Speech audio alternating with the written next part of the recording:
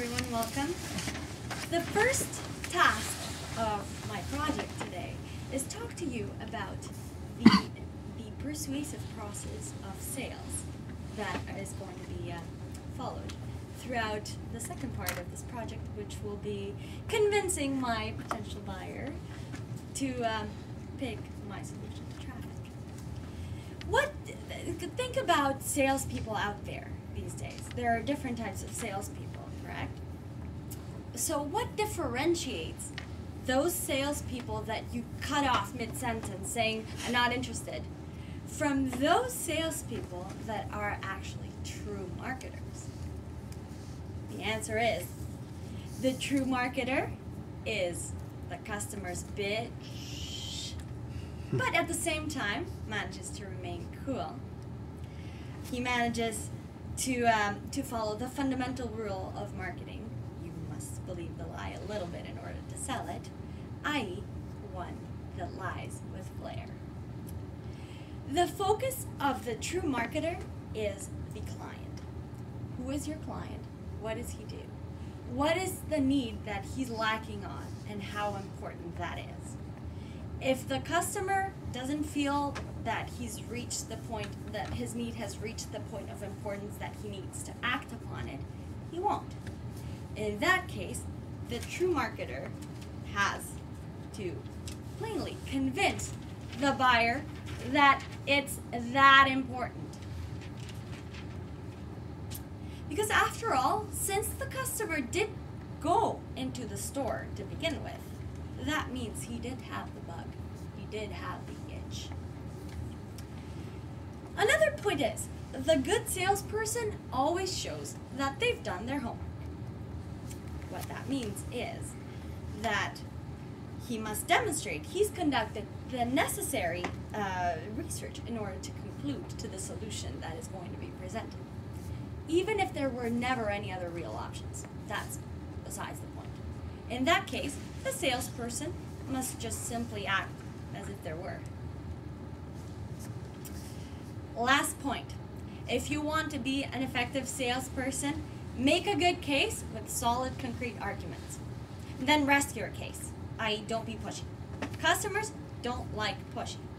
That way, you can ensure that if you made a good case, then you have better chances of the customer coming back to you when they actually decide to spend, because sometimes customers just don't want to spend at this current point in time.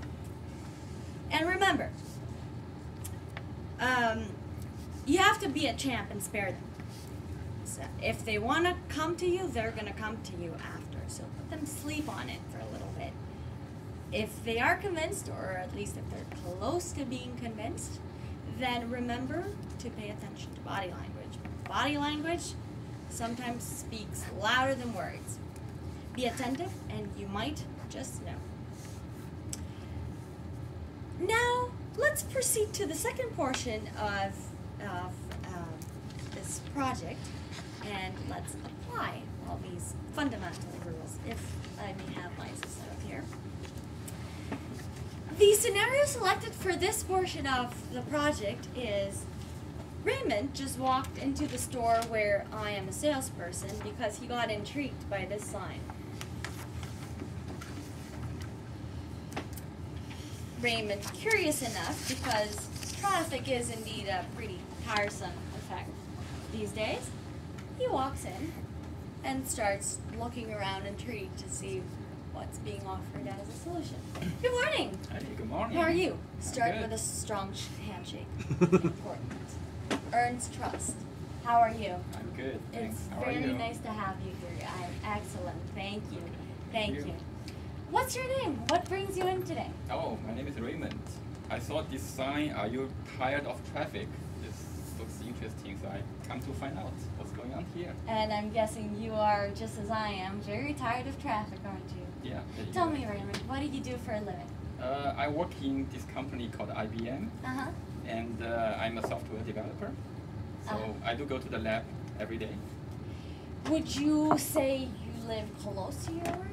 Relatively close to your work? Relatively close. Still, it requires 20 minutes drive from my house to the company. High traffic? Low traffic? I mean, like Mm-hmm. peak time or? Yeah, I normally go. I have to use peak time. Okay. Yeah, I cannot just go there at noon and come back in midnight.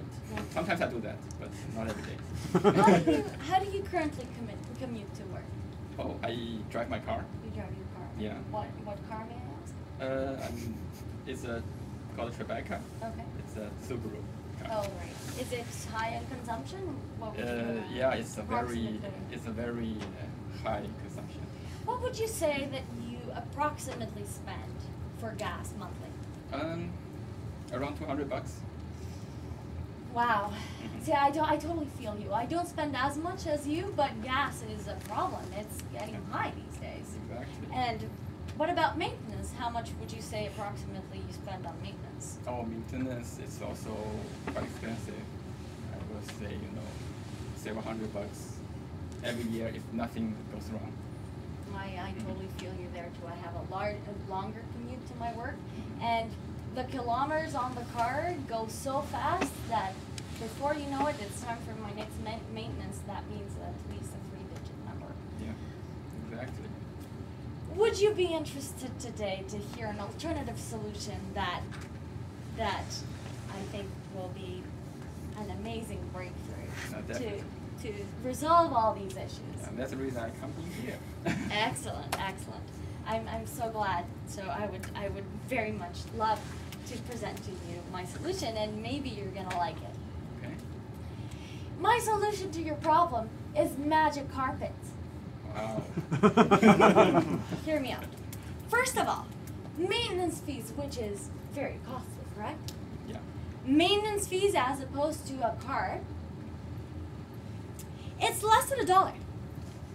Vinegar. With just a bottle of vinegar, and if you put it in some water, dilute it, and use a brush, that's all you need to maintain a carpet. No matter what brand? No matter what brand. That's the magic homemade solution. Okay. There are a lot of soaps, brands, whatever, and they cost, but there's nothing better than vinegar, and not many people know that. Size.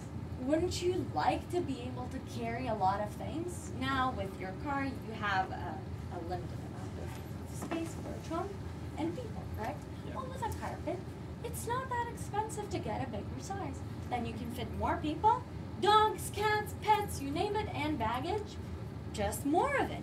And for a little extra, you can add bar handles around so that it's child-proof, so that nobody falls off the carpet. Sounds promising. Safety first after all, correct? You have kids, I assume? Yeah, I have kids. So I'm sure that you are very much interested in the safety of your children. That means the world to us after all. Insurance fees. Insurance fees. How much do you pay for insurance fees? No, that's very expensive. It's like $300 a month, something like that. Imagine now just insuring a carpet. No, how much is it? Oh, it's like close to nothing. I think it's like, for my tenant insurance, I pay $200 per year. For just one carpet, I think it's 2-digit. I'd say about $50 per year. That's close to nothing. And you don't need any special driver's license. Really? Yes, of course, it's automatic. And now to the best point. A magic carpet would mean no traffic lights, no traffic, and no collision. Why? First of all, because nobody uses them yet. But even in the future that they will be used, let me do some very simple math and prove my point. So, you have the road right now, and that is a 2-dimensional plane. Let's assume we have an intersection, and we have a car in point P1 with coordinates this. You don't have any other Z, it's just Z0, so that's and you have a point P2 with coordinates. Now, what is the probability of those 2 points colliding, which means collision, therefore traffic? That probability, P capital, is, of those 2 colliding, is 1 per the finite number of x1s on here, or or here, because your grid is defined by paved roads. You can't go anywhere on the 2D plane. Multiplied by the number of y's.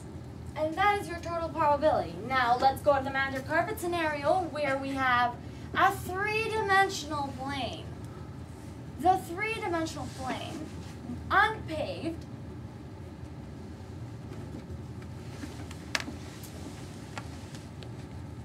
correct? Okay, unpaved.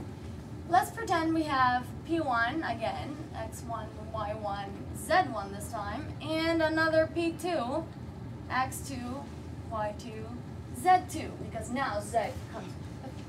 So the probability of those two now colliding on the B case, A case, is same for X, same for Y, and now a third one for Z.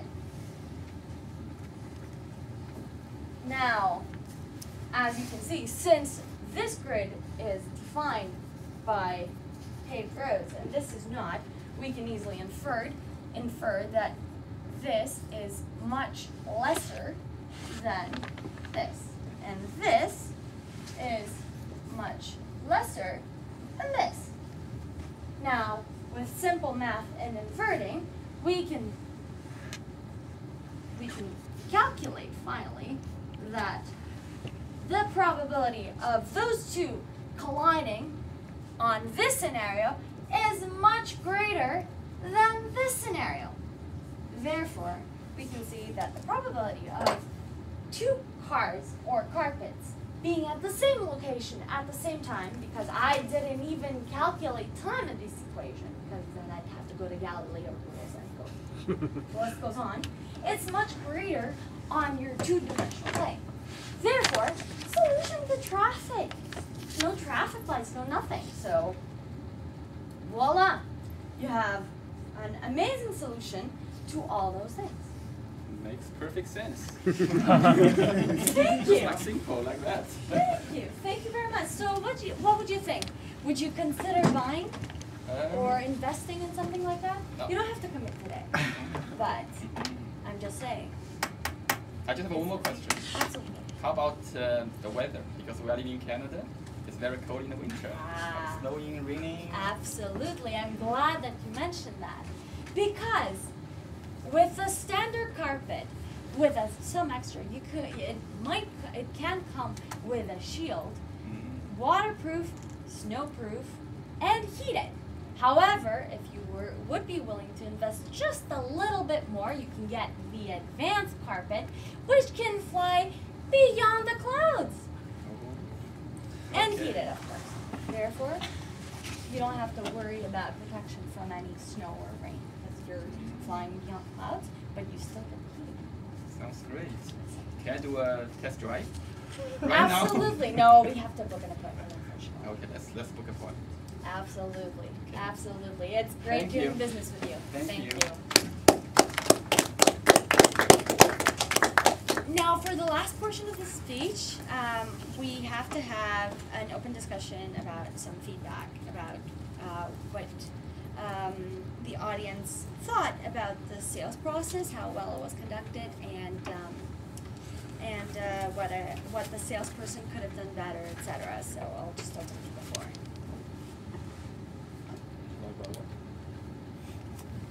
Absolutely. There. I think that tells it all. That it was effective. Do you guys have any comments or? I think it was really good. I thought like the concept that you have to make a person think that they really need it, which is what salespersons do all the time. Like you just want to go to buy like a $60 printer, and it's like, oh, but you need this and this and this, and you end up spending like $300. And also, I like the demonstration of the board. It was really good because that's what salespeople do as well. They just like use a bunch of like complicated words, and you don't even know what's going on. So you're like, oh, okay, it makes sense. So overall, I think it was really good. Excellent, thank you. I thought it was great. I was wondering about what was the process that you used? Was it something that could be extended to sales in general? Like I noticed, for example, that you had a lot of eliciting questions to Raymond. You know, what's similarly a salesperson would ask, what's your family size? What are your needs, so that they could tailor their product to their customer. Basically, I tried to incorporate in the manners in the process that I did for this example. I tried to touch all the bullet points that I talked about initially. So becoming personal, coming close to personally to your buyer, understanding their needs, understanding how important they are for them, and then being able to say, you know, I can provide you with a solution that will resolve your problems or potentially resolve your problems. And I also try to not be pushy in the end, just let them, you know, sleep on it and think about it a little bit and say, yeah, I want to invest that, maybe not right now, I don't have the budget, or it's not in my immediate list of things that I need to take care of, but it's something that I want to do. And also I try to be cheerful, I try to be likable, because by the end of the day, we tend to not do business with people that we don't actually like, and that's really, really important. Okay, well, great points. Yeah. A couple things. Very, very good. You're well-spoken and good presence and friendly, as you said. I think there's an inconsistency at one point. I think you asked Raymond how much you think he spends for gas. I think he said like $300 a month or $100 a month. Right. I think you said yours was a bit less, but then later you said your commute was longer than his. So you know, you could have a better mileage in your car, but it seems like a little bit inconsistent there. Just the image I get from that. That's all. Go catch. Yeah. And then also I about don't spend that much money. I don't spend that much money. Yeah, so maybe you drive a moped instead of a I Subaru have a or something. standard, But. maybe, but I hear it's better consumption. So I see how it could work. It just didn't sound that good to me, anyway. Yeah. Oh, maybe I forgot to point out that magic carpets don't have any gas fees. Yeah, that's a good point. That Yeah. was the point that I forgot to mention. That there's no gas fees for a magic carpet. You don't have any gas. The other, I think, hard selling point is you told Raymond that there'd be no collisions because he's the first one. Most people don't want to be the first one. That's something. Good catch. So that might be a challenging point there.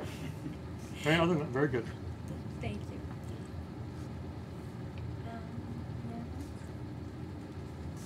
If not, I will leave you with one last tip and trick for selling. If you want to be an effective salesperson, wear glasses. Studies have shown that if you wear glasses, people perceive you subconsciously as a more knowledgeable and trustworthy person. Now, if I didn't tell you that, a lot of you guys wouldn't Google it, but if I didn't tell you that right now, you probably wouldn't, because I'm wearing glasses and I said so. Thank you.